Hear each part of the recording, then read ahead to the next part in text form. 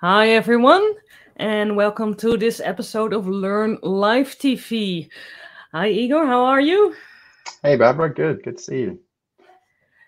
All right, well, this is the final episode of this bicep series that we've been doing. So this is the final one. Hope everyone have followed along with everything we've done so far, and that you're ready for this episode where we're gonna talk about how you can control and govern your Azure environment by deploying your infrastructure as code. So first, let us introduce ourselves real quickly. My name is Barbara Forbes. I am the Azure Technical Lead at OGD in the Netherlands, and I am a Microsoft MVP for Azure. Good morning, good afternoon, good evening, everyone. My name's Igor Jovovich, and I am a cloud solution architect working for Microsoft in New Zealand, and I'm part of the Azure core team here. Thanks, Barbara. All right, and we're not alone here today. We're the ones on camera, but there are more people involved. And you can say hi to our moderator, Joshua, who is joining us as well. And he will be answering everything in the chat. So if you want to talk with us, if you want to ask any questions, leave them in the chat. So this is a module that you can find on Microsoft Learn, and you can follow along. I would recommend to do this afterwards because it's going to be kind of hard to focus on both us and following the module. But you can see the link on the screen, the aka.ms link.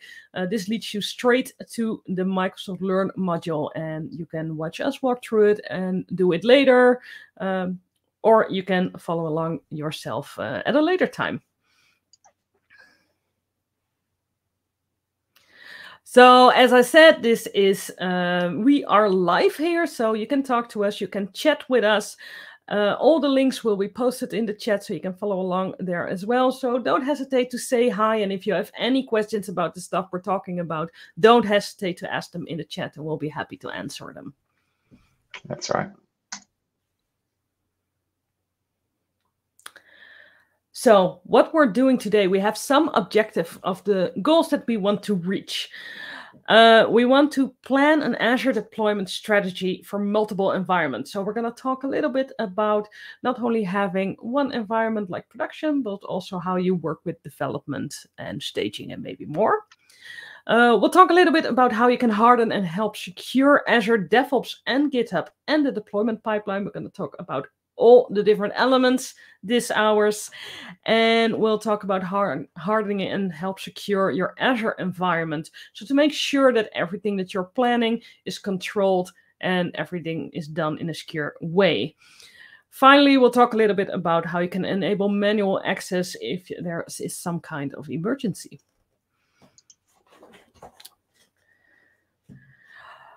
So with these plans out of the way, let's talk a little bit about some scenarios that you might come across that you want to consider. So when you run an Azure environment and you have a big team that is working with it, there are some scenarios that can happen that you might not want to happen. So if you want to have full control of an environment and you're deploying everything to infrastructure as code, let's look at all these team members here doing stuff that we might not want them to do. So in the first person here we see at the little one is someone who's making a direct change in the Azure portal. And that's something, if we have infrastructure as code, we might not want, because if we push infrastructure as code afterwards, it might overwrite that change. Or maybe we don't know about this change. We create a new environment and that change is not part of it. So that's something that we might not want. We want something more controlled than that. So then we have the second scenario, which is a little better, which is someone who is pushing a bicep file. So they're using infrastructure as code, but they're doing it from their local machine. So again, we have no auditing of what's going on. We have no testing here. We have no reviews going on. So that's also a scenario which might not make us too happy. It's better than scenario one, but it's not the best. So then we have scenario 3, where we have a service principal. So the deployment is done through a service principal, but in this case, someone has copied the credentials from the service principal and use them from their local machine to do the deployment. And now our credentials are somewhere and we don't know where they are. We can't keep track of them. So that's also something that we might want to avoid. Now moving on to scenario 4, where, okay, we are now working in Azure DevOps or GitHub. So that's good. And we might be working to pipelines, but do we have an approval in here? Or is this someone who can just change the main branch when they want to, and then it will be deployed? So what if there's a mistake in there somewhere? That will also be deployed to Azure. So again, we're getting better and better, but it's not ideal. We're close. And I think, Igor, you've seen this kind of scenarios. If you're like me, have you also seen that some teams grow where they go from scenario 1, 2, 3 up until 5? Oh, most definitely. Yeah. So I think, when everyone starts with Azure, scenario 1 or person 1 is quite common, but as you mature, you kind of work your way down, and that's definitely what I've seen as well. Yeah, and that's the difficult thing, is that scenario 1, especially if you're single administrator or if you're just starting out, then it's probably what you're doing. And maybe you have a team where you have everything set up and a new member comes by and he's still used to doing everything in the portal, he or she. So he's used to doing it like that. And you want to prevent that. You want to make sure that it doesn't happen. Even if someone has no ill will, you don't want this stuff to happen. So what we are striving for is to block all other scenarios. So no accidents can happen, and everything is deployed to scenario 5, where it's through Azure DevOps or GitHub, it's through a pipeline or GitHub Actions, it's through a service principal, and it's all reviewed and tested. Awesome. And by the time you go through the Learn modules, you should be at scenario or person number 5 as well. Absolutely. Yeah. So just to get it straight again, so we know what we're doing, we're going to learn how you can enforce your deployments, not only as infrastructure as code, but in a secure way and in a controlled way. And by the end of this module, you'll be able to identify what controls you have, what governance you have available, and you can apply them to your Azure environment, your repositories, and your pipeline. So everything is deployed through infrastructure as code in a safe and controlled way. So that's the goal we're trying to reach today. Awesome. Thanks for that, Barbara. So the first unit that we'll go over is the plan your environments, right? So you might have heard a quote out in the world, and it's along the lines of, you fail to plan means you plan to fail, right? So that also applies to our Azure environment, right? So planning your environment is definitely important for you to succeed. In this unit, what we'll learn about is consistently using our infrastructure as code deployments and configuration. We'll look at the level of automation of each environment. We can look at some of the checks and gates, which environment is controlled, which environment would want to keep as uncontrolled. And we'll also look at the type of governance and controls as well. So we might have some manual approvals. We might have some governance in Azure DevOps or GitHub. We've got some governance as well in the Azure portal. And we'll be looking through all of that today. So when we talk about infrastructure as code, right, a lot of the common resources that we refer to are things like maybe app services, virtual machines, storage accounts, right? But you can actually do a lot more with that. You can go look at some of the resource organization resources, right? So things like subscriptions, management group, resource group. This can all be provisioned through infrastructure as code and using your bicep templates. We have Azure Policy, right? So Azure Policy helps with policy-driven governance. It helps with any kind of configuration drift.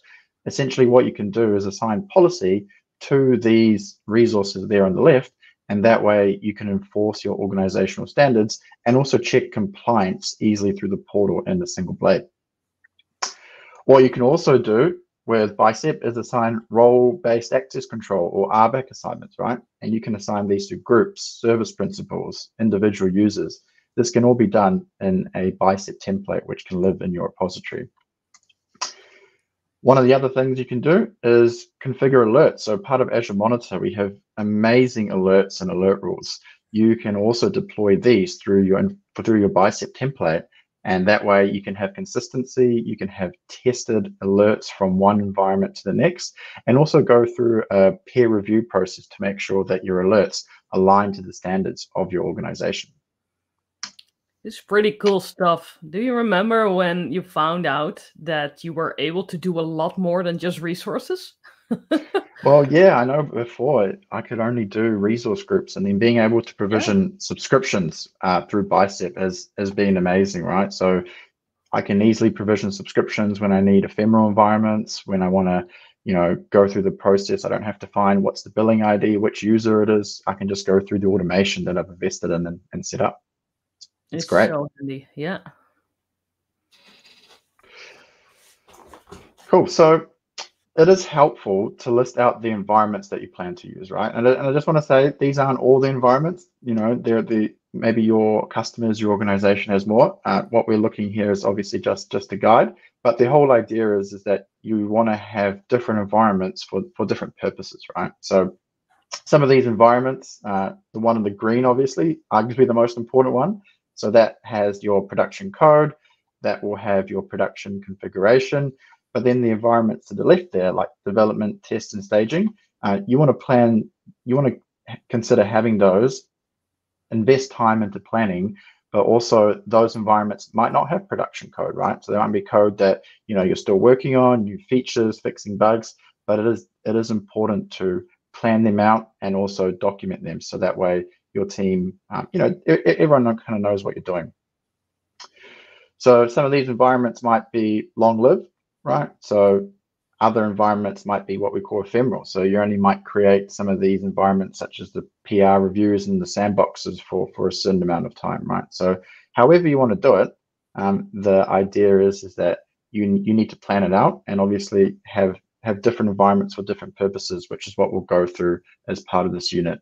So we can look at why it's good to have multiple environments, talking about isolation, and all that. One of the key aspects is controlled environments, right? So this is just an example as well, but what we can see here is we have different environments with different control levels, right? And by control levels, what that might mean is a formal process to deploy into them, right?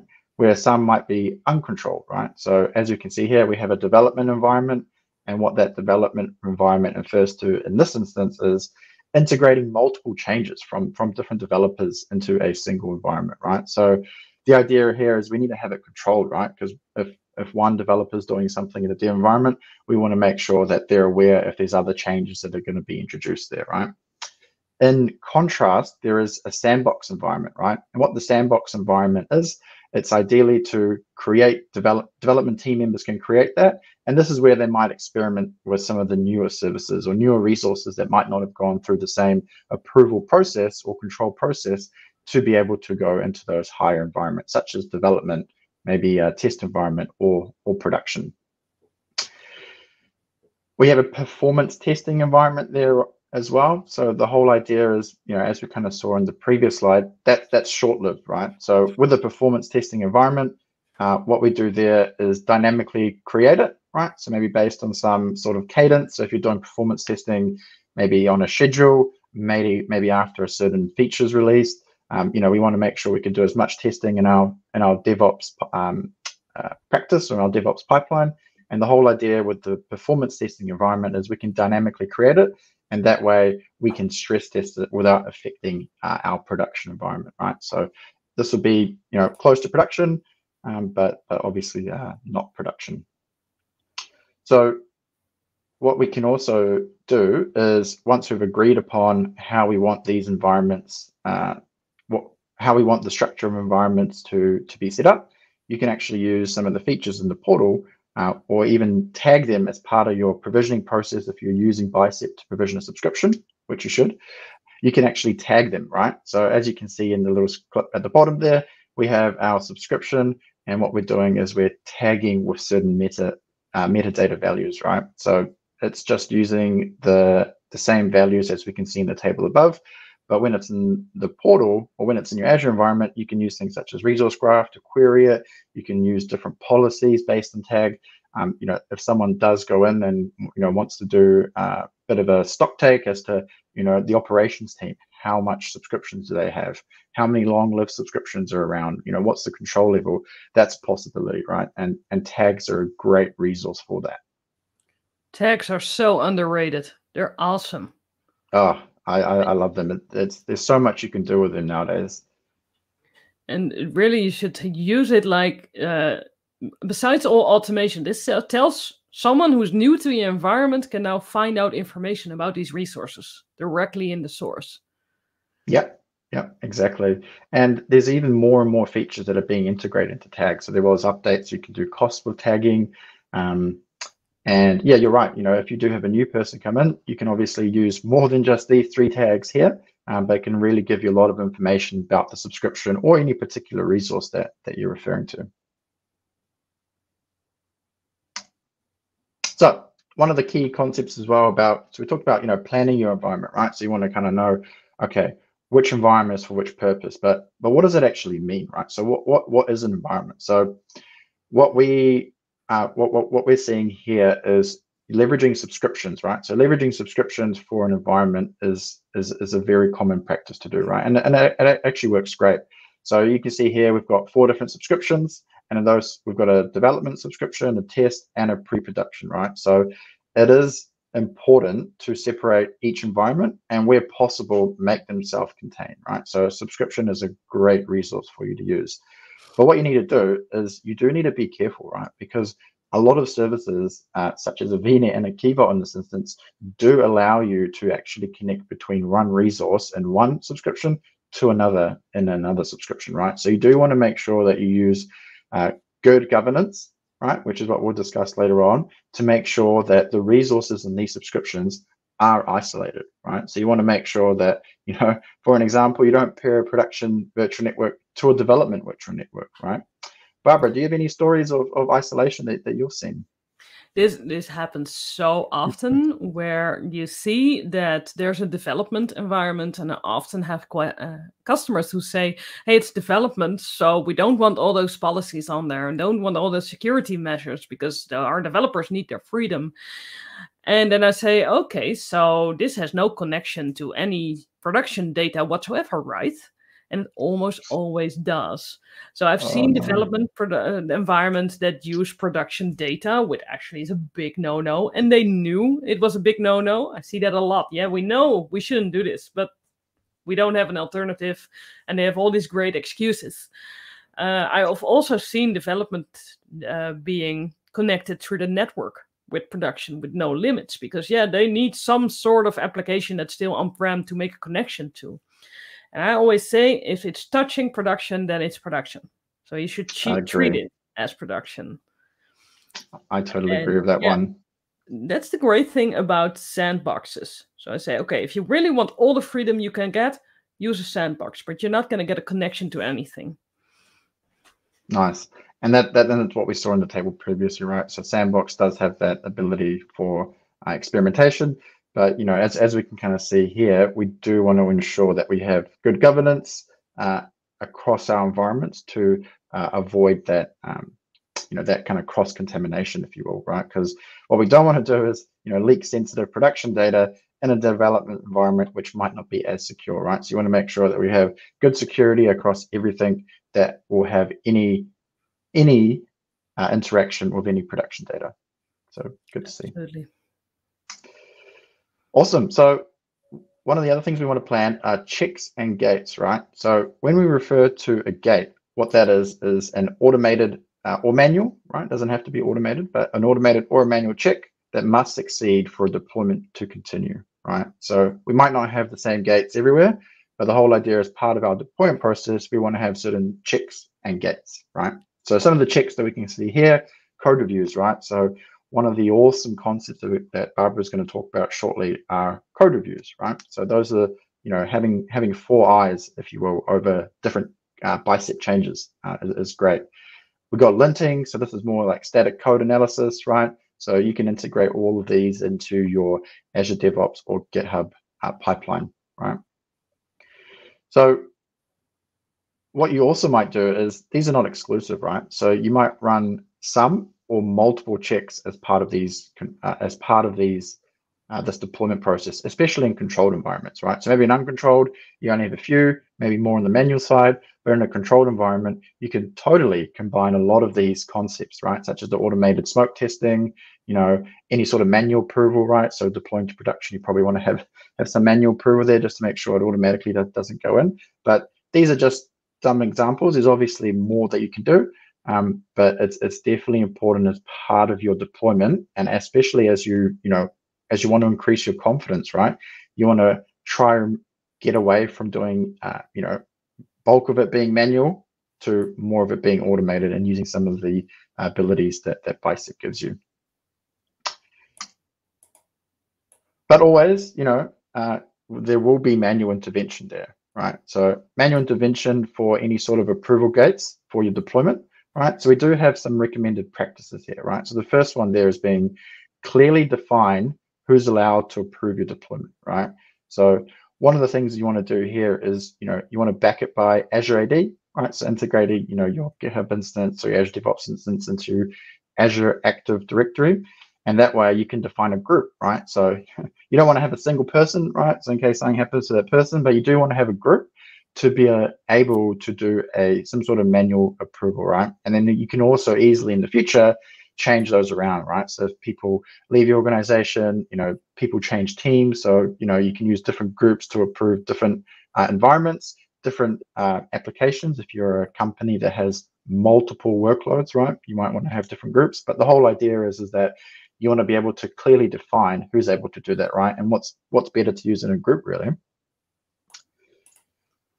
One of the other recommended practices is having a process for emergency deployment, right? So as we kind of talked about, plan, right? So one of the things you want to plan is your environment, but as part of that, you want to plan who is able to approve a deployment if your normal approvers aren't available, right? So this is talking more about an emergency deployment, right? Which might happen during a vacation period, right? It might happen also during some sort of after hours component where maybe the usual people who would approve it, are sleeping, and it's the poor on-call person who has to do this emergency change, right? So you really want to do and consider having a process for those emergency deployments. And what we'll talk about later in this module is having a break glass account for an emergency process as well, which we'll kind of build on shortly.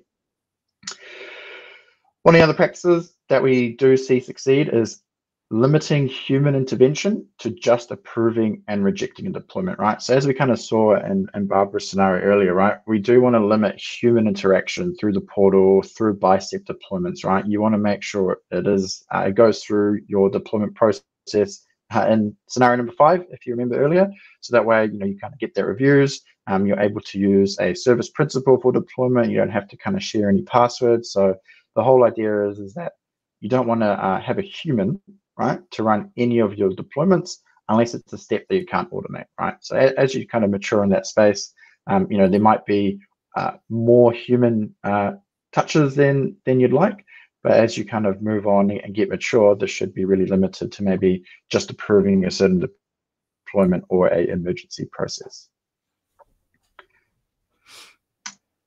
Cool. So we do in Azure have good governance capabilities, right? And what I'll do is I'll actually show you some of these in the portal, right? So if we kind of jump straight through here, one of the key governance resources that we talk about are management groups, right? And management groups are great. So as you can see here, I've got some management groups listed. So I have what's called an intermediate route called TF, which is this one here. And then I've got a few other management groups called decommissioned, landing zones, platform, and sandboxes, right? And if you're asking, oh, this looks familiar, well, it does. So this is actually based on our Azure Landing Zone project, which we can link in the show notes, right? So this project that allows you to kind of quickly set up your Azure estate and your scaffolding, and it is also available in Bicep, which is great, right? So you can take some of the skills that you've learned as part of this module and during the series and actually apply it with maybe one of your first deployments if you're new, or even if you want to align to it, right? So with a management group, you can see here, I can just quickly open this up, and this is for my landing zone. So this is where I'd actually deploy my workloads. And a management group can sit under multiple levels, which we won't get into now, but the whole idea is that you can apply role-based access control to a management group, right? So what that means is you apply role-based access control to a management group, and then any subscriptions sitting under that management group, which I just have one now, will get those permissions, right? So it's great from a governance perspective. But also what it allows you to do is place your subscriptions underneath these groups. So then you can easily identify what you need, kind of where they belong, what their purpose is. And also from a role-based access perspective, you can easily apply your access control for it to trickle down. Right, so we can see some management groups here. One of the key benefits of management groups and one of the key services that we see from a governance perspective is policy, right? So if I just move to the left here, you'll see policy, and I can go into policy, and straight away I can see my compliance state, right? So this is just a demo environment, so I don't have too much here, but I've got a few different policies, and one of them is to do with monitoring. I've got different ones for security. So, based on what your organization needs, you can define policy for that, right? So some policies for blocking or allowing certain locations, but a lot of these policies here you can assign to different management groups to have good governance down the stream. Barbara, what are some of the policies that you've used that you've enjoyed? Oh, there's so many policies out there. There's so many options that we can use. And I think the one that most companies worldwide, it's one of the easiest to implement, that you don't even have to think about, is the deployment location.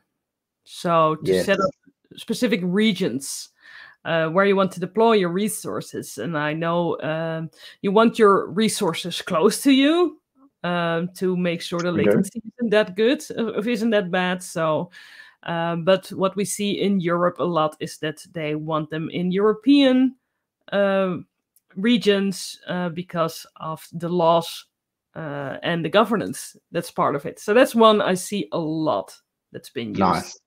And I see that on my side of the world as well. And there's different ones you can apply, and also if you wanted to, you can create your own. So policy, great for governance and to check that everything you've done in your deployment process and your pipeline, your templates adhere to the standards that you have, right?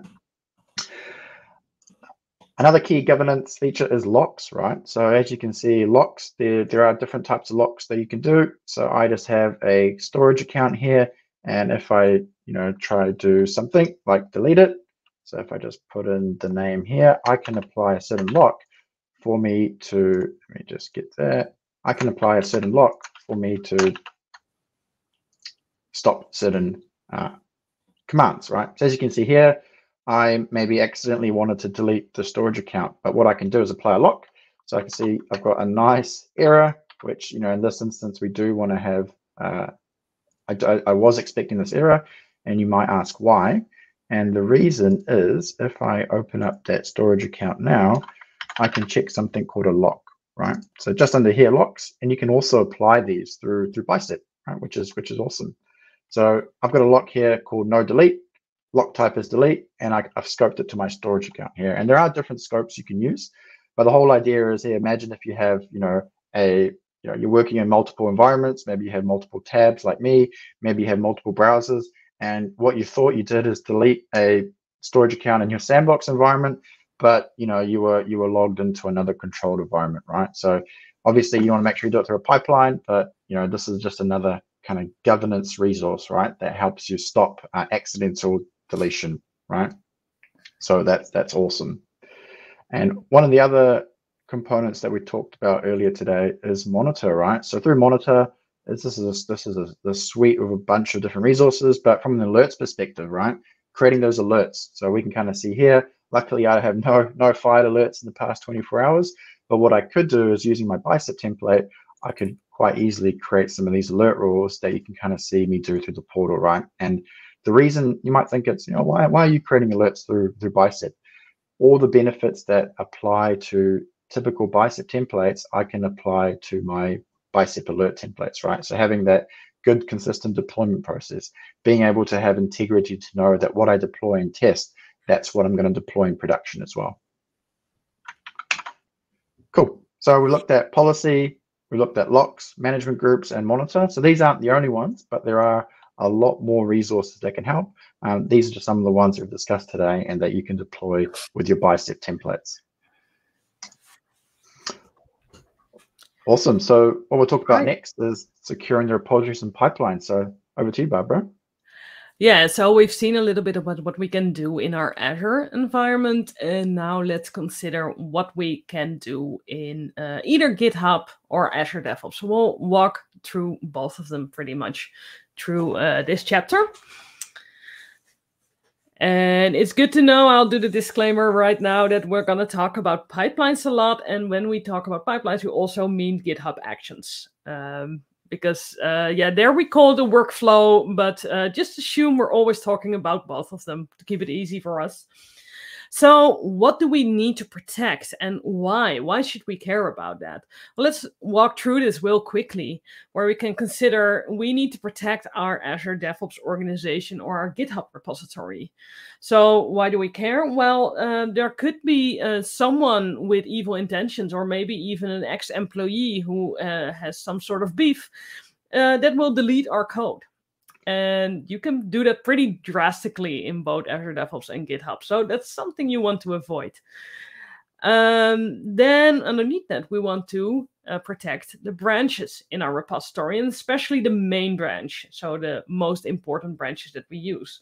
So we want to do that in case someone adds some non-secure code or even wrong code to our main branch. So the main branch should always be like, this is production. And you might even have some automatic deployment from the main branch. So you want to protect that to make sure there's no mistakes in that code. Which brings us to the code inside the repository. So we also want to make sure there's no wrong code, no unsecure code, no code that is not actually working, or even code that's not up to best practices. So we want to keep everything as clean as we can. And below that, we have the pipeline definition itself. So what could happen in the pipeline definition? Someone could add a step that proposes some sort of security risk. So maybe someone thinks, yeah, we'll create some logging in here, and they write a connection string to the logs. And now that connection string is breached. So that's something you also want to avoid. Then we need to protect the agents and the runners that are running our pipelines. The agents in Azure DevOps, the runners in GitHub Actions, they're pretty much the same thing. These are machines that will run our pipelines, and we also need to take care of those machines, because if something malicious is installed on that machine, it might get access to our code, to our credentials, and to our environment. So we got that, and then we have to take care of our tasks as well. So every task, every component we use within our pipeline could also be malicious, especially if it's something community-driven. Then someone can create a task and put something malicious in there that will collect the credentials or collect connection strings or something like that, and write it off to their own database. And now they have access to your environment. So we also need to protect that. Now, while we care about the service principals that we need to access Azure, mostly we want to separate the ones who do production or non-production, because they could get mixed up. And something that should be in non-production could make its way to production, which is also something you want to avoid at all times.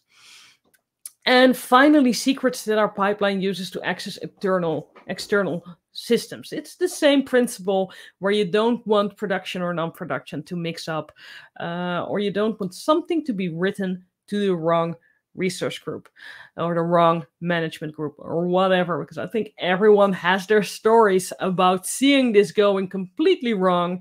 And yeah, infrastructure as code is awesome, but it's also able to destroy stuff pretty quickly, and you're not going to get it back. So these are all elements we need to consider. We'll walk through all these options that we have and what we can do to protect them. Nice. Yeah. With great power comes great responsibility, right? Absolutely.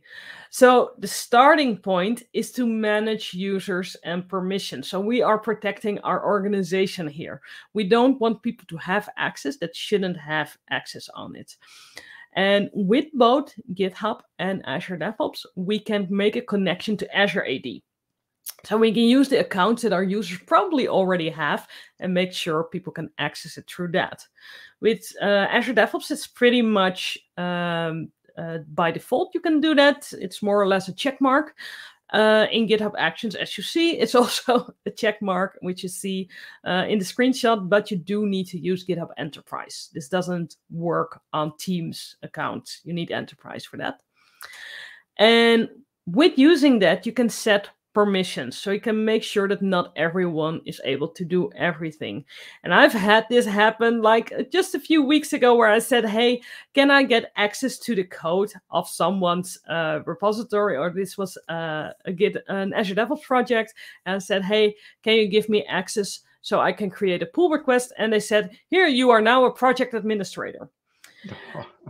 And this happens, and yeah, I didn't have bad intentions, so it worked out well. But it's something to be good, to be disciplined in, to set the straight permissions, see what someone actually needs.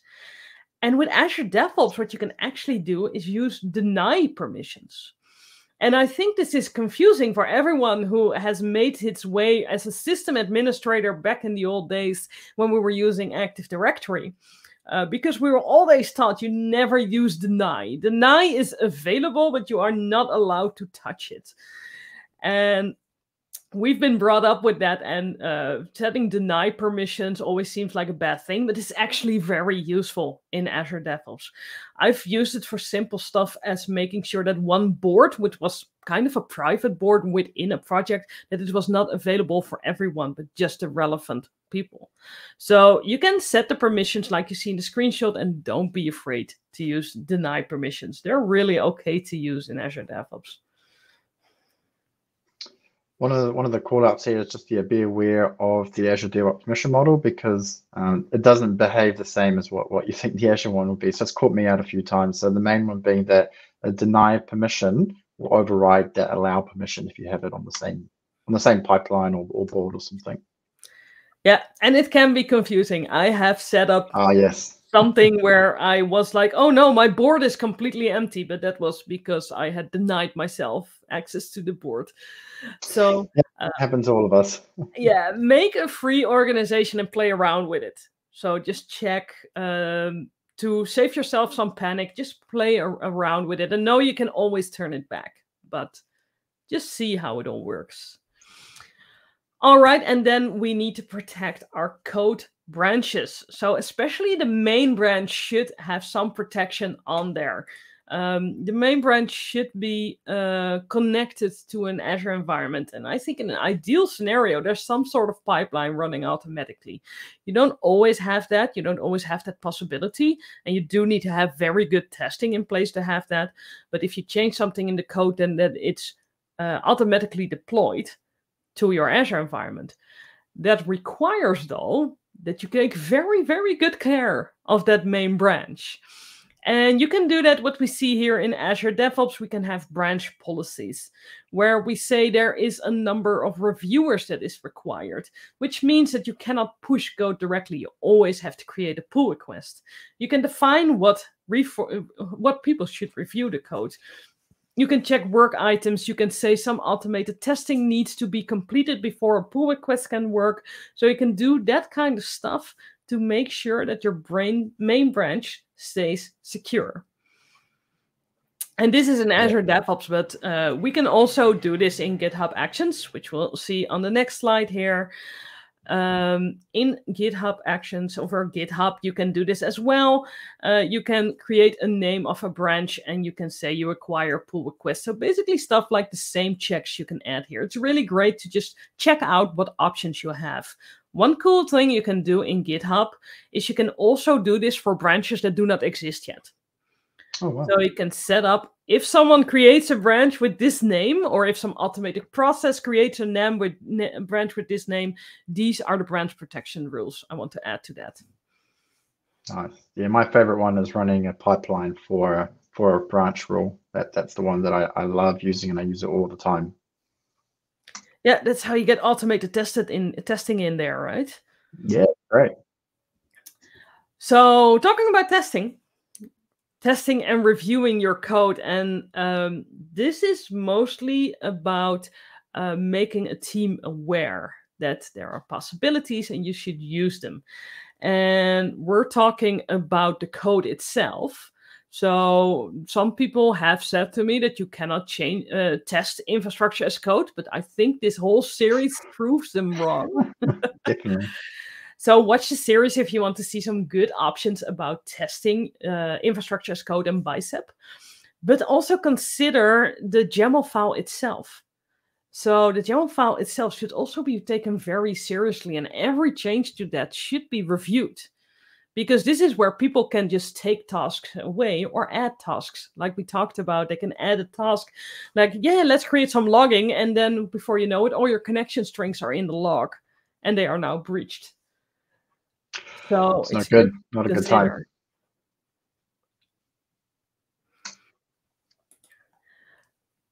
So, and now the pipeline agents and runners. And first thing to know is that you have the choice of 2 different agents or runners. You can use the one that are Microsoft hosted, which you often do as the default, where everything is hosted by Microsoft. So you don't have to set up anything yourself. You just get that compute power from Azure DevOps or GitHub. But you can also create your own. So you can create your own agent on a virtual machine. You install a little bit of software, and then you can connect that to your Azure DevOps or your GitHub environment. Now, Igor, which one of these have you seen the most often, or which one do you prefer?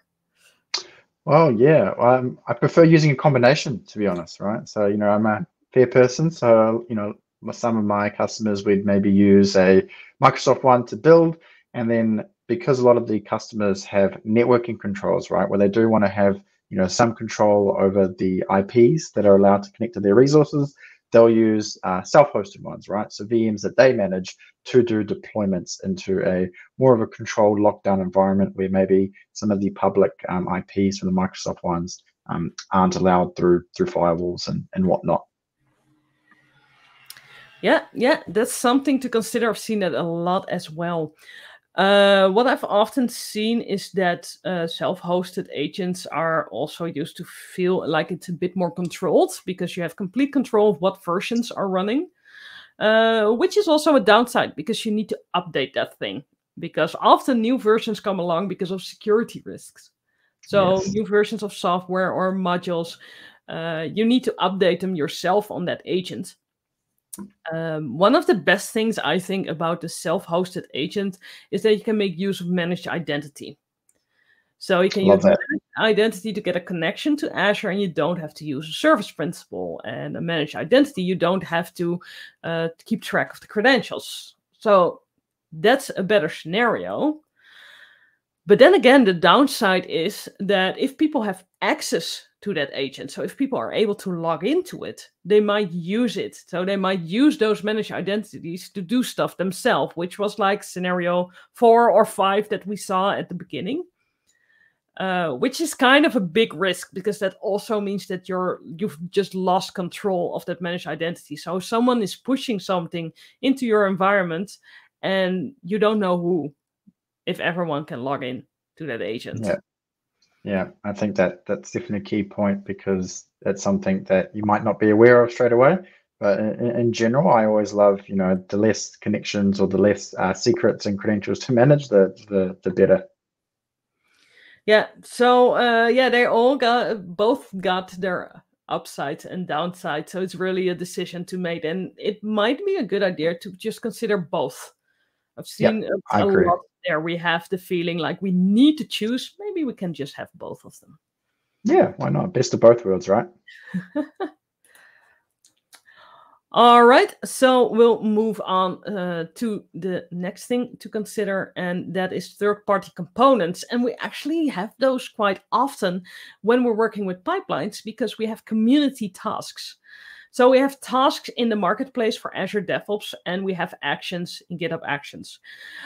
These are community-driven, and they are pretty great because often they are created by someone who has the same problem as you have. So they're solving problems that the community has found. But it's good to be critical of them because they're not created by Microsoft or some company that you might already know. So they are created by a third party, and you need to check out if they are trustworthy, if this is not just one individual, for example. Now, with the Azure DevOps Store, there is a lot of control on there. If you want an extension in the Azure DevOps Store, you need to provide some proof that you are keeping track of this, that you are maintaining that thing, and some other stuff. So it's not that easy to get your extension into the Azure DevOps Store. So while you have less extensions, they do take some of that sorrow away from you. In GitHub Actions, everyone can add anything at every time. And you can see that because there are, probably by now, there are already 17,000 actions in there. Wow, that's a lot.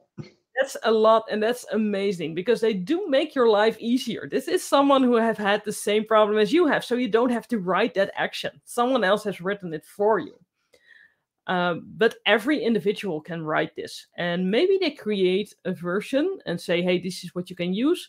And then they create a new version, and there is some malicious software on there or some malicious action that you cannot view because it's happening in the back and you have only tested the previous version. So what you can do to protect yourself is hold on to the versions that you have. So don't even go to just, I need this major version. No, have a hard-coded version in there so that you only upgrade after you can do some manual checks. And what can help in the actions is make use of the check mark. So you can see one in the screenshot here, the close still issues action, which is the first one that appears when you open it. It's created by GitHub. So it's trustworthy, and there is a check mark there that says this is created by GitHub Actions. So it has that sense of security. And you have a lot from Azure as well. So that can help you keep track. All right, and now we're going to protect our pipeline service principal. And I want to show this real quickly. Some things that you can do to protect your connection to Azure. So on my screen here, we can see a GitHub repository that I can use here. So from GitHub, I want to create a connection to Azure. So I'll have an action, but I can't do that immediately. So what I usually do is create secrets. So if I go to settings right here, and then in the menu here, I go to secrets and variables, and I select the one from the actions. And here is the information that I use to connect to Azure. In this case, I've chosen to also have some settings on the Azure sites, which I will show in a second. So I have the sequence here, the client ID, subscription ID, and tenant ID. This is what I need to make the connection. Note here that I am able to update the secret, and I'm able to delete it. And I can create new ones, but I cannot view this secret, even though I created this one myself. But also if I have access to another repository who was made by someone else, I cannot view this secret. So that's pretty good. And if I now look at the service principal that I used in my Azure environment, so this is the service principal. And what I did here, if we go to certificates and secrets, now, one of the ways you can create that connection is by using a client secret and set it up there. As you see, this one doesn't have a client secret because I've created a federated credential. So this is a direct connection between this service principal and this specific GitHub repository.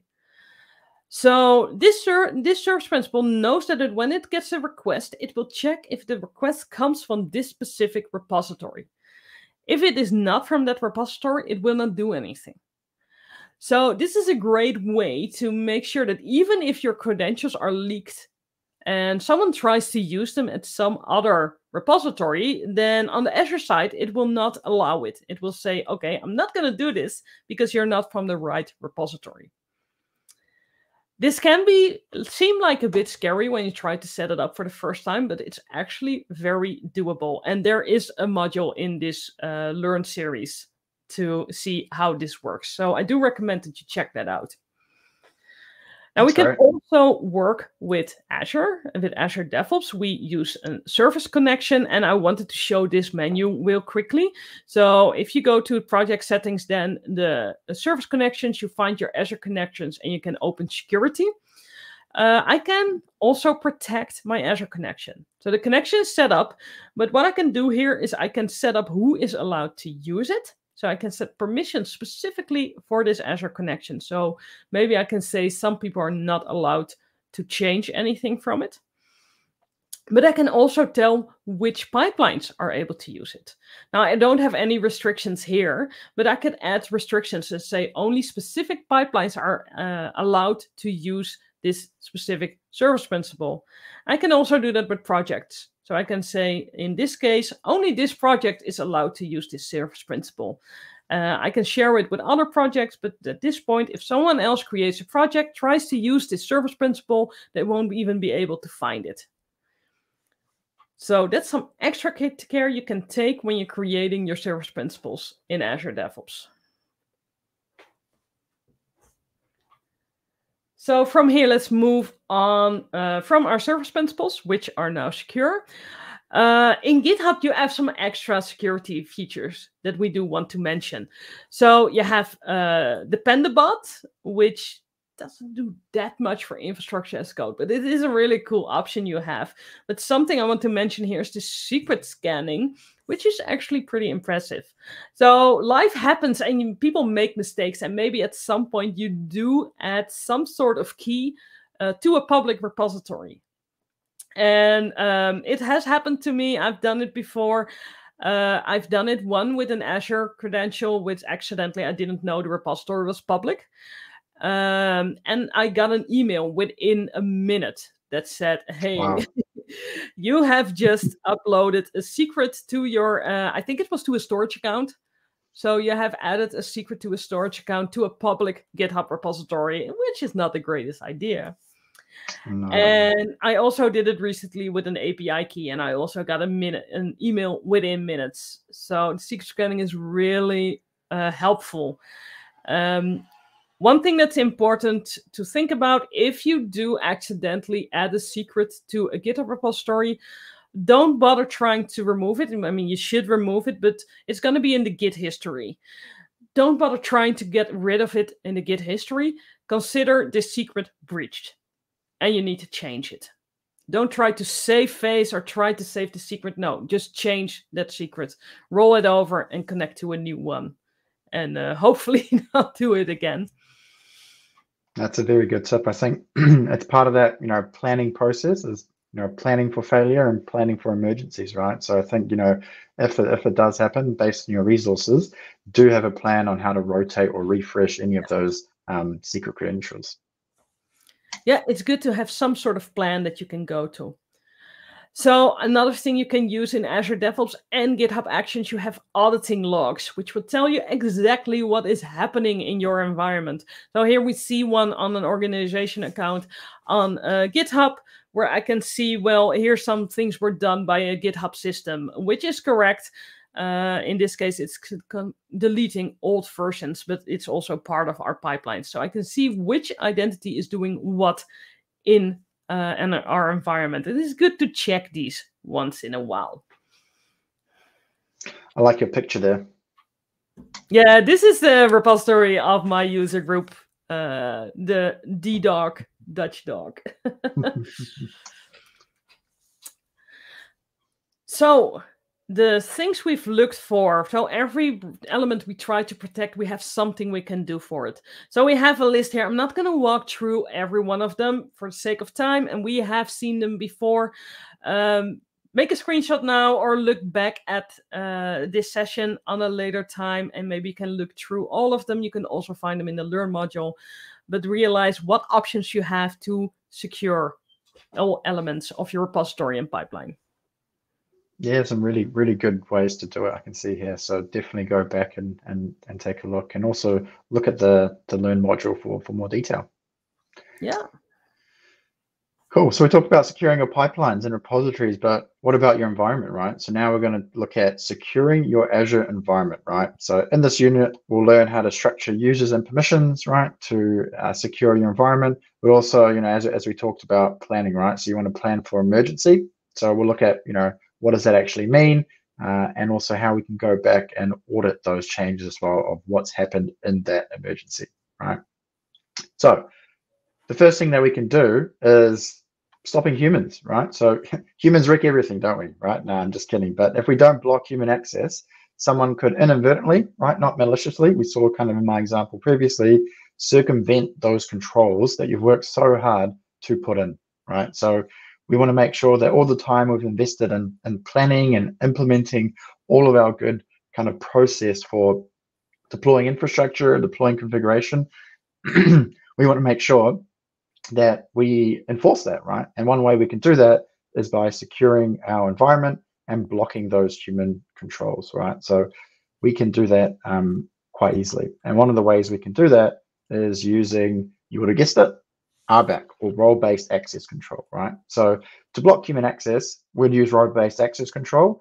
And what we'd do is we'd create what's called a role assignment, right? And as we mentioned earlier, you can actually do this through Bicep, right? So you can create role assignments for groups, users, and even security service principals through Bicep, right? So when we talk about role-based access control, we talk about the scope, right? So the scope is which users are we talking about, right? So we can have a look there, and you can apply it to groups, you can apply it to individual users, that we can see in our screenshot here. So the first thing we want to decide is the scope, right? So typically this might be some sort of function or a team as part of your project. It's common to have developers, cloud admins in a group, but maybe individual users. But as a general rule of thumb, you do want to try use cloud-only groups for your role-based access control in your Azure environment, right? So once we decided the scope, we need to decide on the role, right? So the role of the group or the person or set of people that we want to apply. So in the next kind of screenshot there, you can see at the bottom, we do have some traditional roles that you're probably familiar with if you've used the portal before.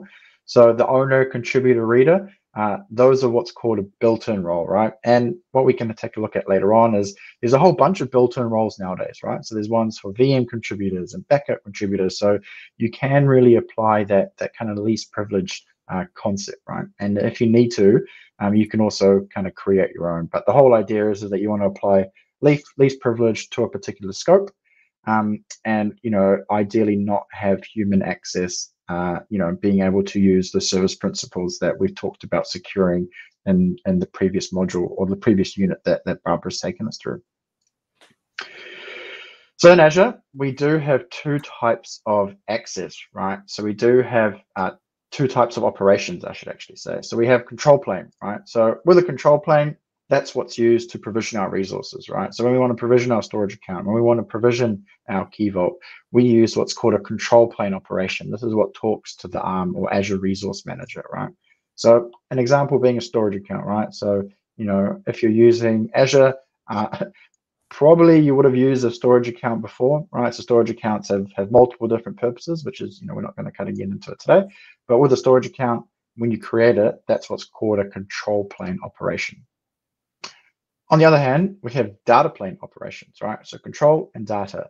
So taking our example of our storage account, a data plane operation is what we use to access, you would have guessed it, the data inside it, right? So as we can kind of see here, we've created our storage account, and then we've created our images blob container, which we can put all our nice images from our vacation the year previously, or any sort of content that we need to put in there. When we're looking at governance, you can also enforce, data plane access by only using a key, for example. So by not using a key. So what you can do is, through Azure policy or through certain actions, what you can do is only allow an Azure AD resource, right, such as a security or service principal, to access your data plane, right? So more and more resources are allowing this as well. So emergency access and planning for that, right? So as we kind of, a lot of the concepts in the cloud is, planning for failure, planning for emergency, right? So you do want to plan ahead for any of these situations, right? So sometimes, emergencies might happen, right? So someone could accidentally configure something in the production environment where they thought there was dev. There could be maybe a outage, or someone is away that you've put in as a deployment approver. You do want to have a emergency access flow to be able to access your production environment, right, and quickly investigate or resolve any problems, right? So it is important to implement this plan, but also one of the key things is to actually rehearse it, right? So there's a famous saying, your backups are only good as your last test, or your disaster recovery plan is only good at its last test. So, with everything, with your bicep templates, with your emergency access flow, please test it out, right? So, sometimes you might have an emergency access flow that was, created by someone 3 or 4 years ago that's left the organization, and maybe you can't read their handwriting. You do want to be able to test this going forward, right? So with emergency access, one of the approaches for us to consider is being able to use what's called a break glass account, right? So what a break glass account is, it's a special user, right? And this user, it's exempt, or you usually have two, right? So you have two or more break glass accounts.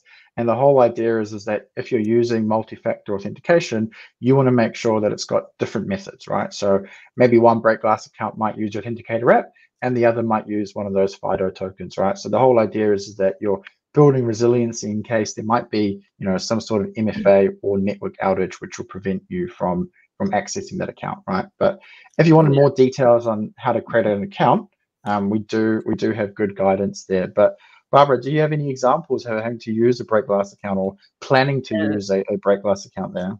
This brings us back to a long time ago. I think it was like 5 years ago, but we had some 5 years ago, there was a pretty big incident where worldwide there was a problem with multi-factor authentication in Azure.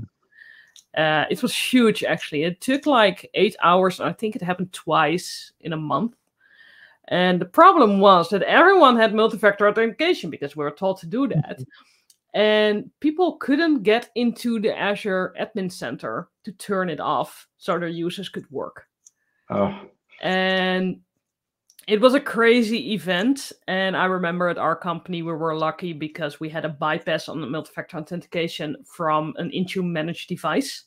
So nice. From Intune managed devices, we could all access the portal. And I don't think we even turned off multi-factor authentication. We just told people, work on your work laptop, which we could do at that point. But I remember after that, there was really a push for break glass accounts. And it was something we didn't realize. We might need some time. But it was also for our company the time that we started to invest at the time.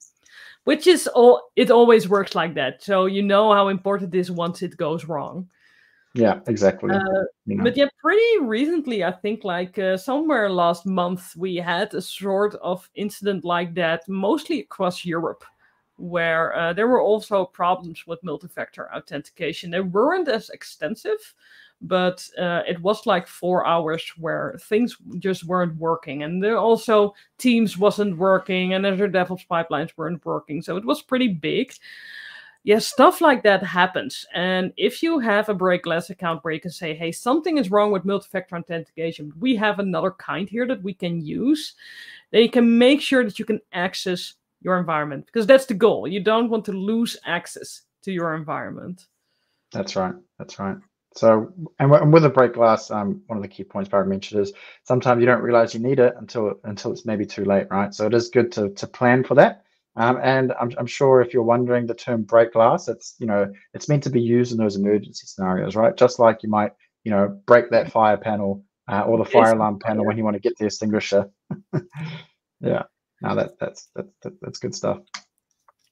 So we have another flow for emergency access. So we can have the other account, the break glass account, but we do have another way to do emergency access. And what that is using a Azure AD feature called Privileged Identity Management, or PIM. Okay. Yeah. So what this does, we can actually demo it in the portal super quickly. So if I just flick over to my account here, I'm logged in under my normal account, right? And then you can do privileged identity management for a few different things, right? So you can use it for Azure AD roles. These are more your familiar roles like security admin, global admin if you really need to. But you can also do it to Azure resources, right? So pretend, if I'm facing a failure in my normal account, right, or my normal privilege doesn't give me access to maybe, view some resources or check some of the config or go into the Kudu portal to see what's been deployed.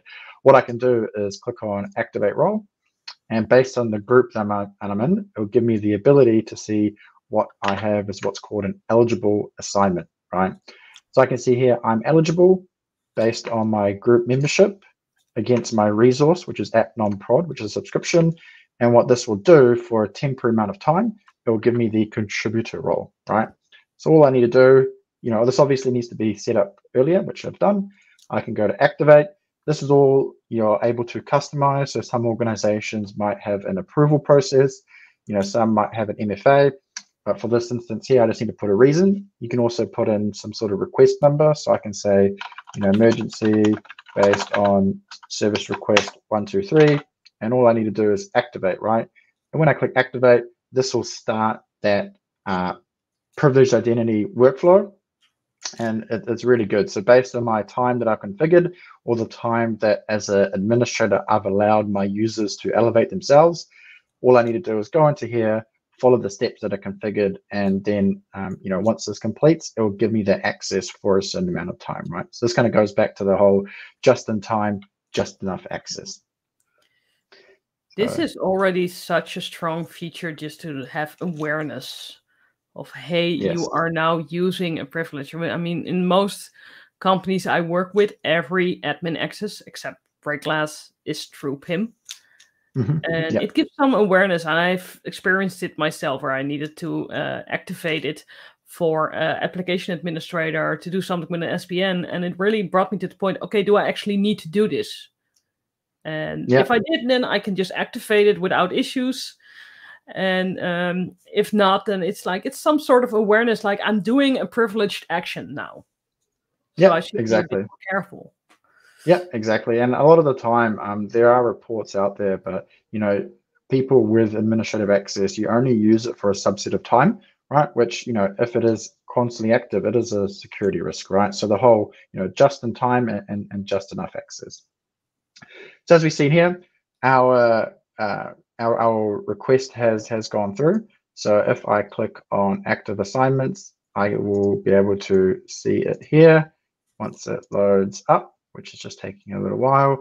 But what I can do now is, if it's gone through, I can go into my app non-prod subscription, and I can do contributor tasks, right? So I can see here, my role is actually a contributor role, right? So that's gone through that process. So this is really good as part of that emergency, or if you do need to circumvent your normal controls. Obviously, you don't want to be using this all the time. One of the benefits as well is that it's all audited, right? So I've got my audit history here, so I can kind of see, here's my user, Tony Pepperoni, the best pizza flavor, and I can see here, I've added myself, and I've also elevated myself over, these are the different time spans over the past week. So this is my view. Obviously, if I'm an administrator, I want to audit everything that's happened from a PIN perspective. That's also a good ability there as well, right? So just captures, all that auditing capability and allows me to kind of see what's going on, right? And this is complementary to some of the other auditing features that we have, right? So, for example, I can see here under my subscription or resource group, there's the good old activity log, right? So this gives me insights. Okay, the Breakglass or my PIM workflow has happened, I've elevated, but what have I actually done, right? So I can see here in my activity log, I haven't done anything now, but remember previously in our conversation that we've had, I've tried to delete that storage account, and that's captured under the activity log here, right? So I can see what's happened here, but then also as part of my Azure AD tenant, I do have different components here, such as sign-in logs over here, and audit logs. So the account that I'm logged in under now doesn't have access to them, but if I wanted to, I could, if I did have access, I can kind of click into here and see, what's signed in to my Azure tenant, and also from an auditing perspective as well, right? So being able to kind of combine all those three will give you a clear picture as to, what's maybe happened in that emergency, but also what's happened in general in our Azure environment, right? So auditing those changes, right? So what we can do even through Bicep is be able to set up the logging, right? So right now we obviously just kind of checked it through the portal, but what you can do and what a lot of organizations do is shipping that somewhere such as Log Analytics, right? Shipping all those sources in, and that way you can analyze them using KQL to build a pretty graph, or just to see, what's actually happened during the amount of time. And we do have guidance and different learn modules available for you to figure out how to use the analyzing language there. Awesome. Cool. So hope you've been listening. What we're going to move on to now is a knowledge check. So Barbara, if you want to take question 1 for us, take us through it. So you can follow along now. This is your time as a viewer to also see if you have listened and if you understand the material. So you can vote with the link aka.ms/polls. There will be 3 questions there, so keep track of it, or you can scan the QR code. And for the first question, you are concerned that applying controls to your production Azure environment might cause problems with automated deployments. In particular, you're concerned that you won't discover problems until your changes are deployed to production when it's too late to fix them. What can you do to mitigate this risk? A, apply the same controls to some of your non-production environments. B, disable the controls on your production environment. Or C, apply branch protection rules to your repository's main branch. So let's give everyone some time to fill in that poll. I'm hoping that it's live yet, so we're not going to give away any answers at this point. So this is really about the first part we talked about, the different environments that you have, how you can work with them. And maybe we could consider, is there one answer, Igor, that you think is clearly not the right answer? Is there something we can eliminate? Yeah, well, if I was to say, I think it's based on what we've learned over the series. Controls and production environment does go together quite well, right? So I think disabling the controls of our production environment isn't the best idea. But that's just my opinion. So we might have to see. Always that kind of answer in there, and I really love that one where it's like this is like the same answer as ignore the error. I always like these answers, like we've been talking about controlling your environments for pretty much an hour now, but let's say, disable those controls. That should be a good solution. The good thing is that no one thought this was the right answer so far. That's good. I think we've got our vote in. Igor, do you want to suggest what the right answer might be? Well, the right answer is A. Right, so we talked about having those different controlled environments, especially in one of those the slides, and we had a nice table there. So an easy way to do that is why not just apply the same controls, right? So applying those same controls will really help you in discovering those problems early. Or you might have heard of one of those concepts, shift left, right? This is how you can actually well, it will help you achieve that. Yeah, and over 70% got the correct answer on that. Yeah, so awesome. People are really following along. Good stuff, team. Cool. I think we've got another one there. Move on. Yeah. Let's have a look. So here's question number 2. So you decide to enforce the deployment of your infrastructure as code, right? You want to prohibit manual changes to your resources. Which of the following tools should you implement? Right. So we have talked about all 3 of these today.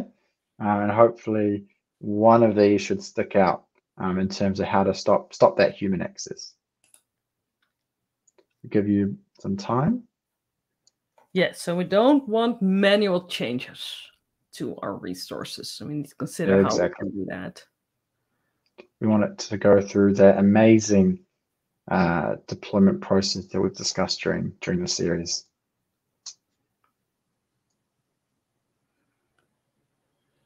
So we'll give a little bit of time, but I think we've got most voters in there. Maybe we start off again with the wrong answers, where we gave a lot of love to resource tags, but they are not the way to work here.